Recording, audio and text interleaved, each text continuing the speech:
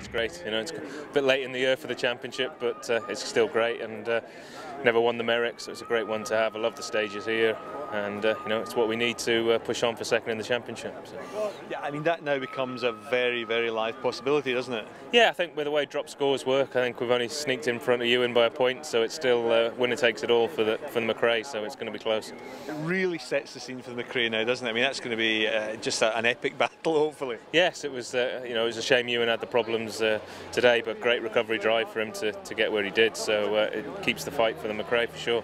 Well, good luck. We'll see you there. Thank you. Well, there you go. Well, there it is. Yeah. Tasted it for the first time this year.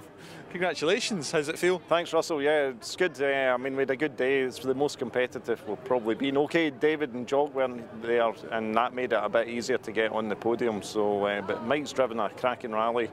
Good fight all the way through, which kept it interesting. The last stage, I probably backed off a wee bit, just kind of thinking I'll preserve my second and maybe he'll have a puncture, but it didn't happen. Well, very many congratulations. Thanks, Robbie. Well done. Good to be here. Thanks.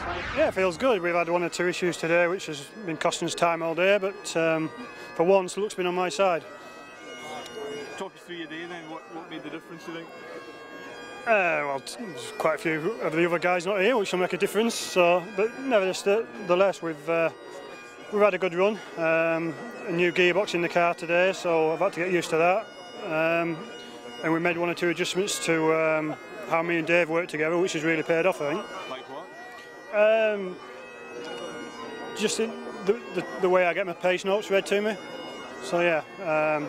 Pleased for David, he's worked really well all day and it's really paid off, so yeah, really happy.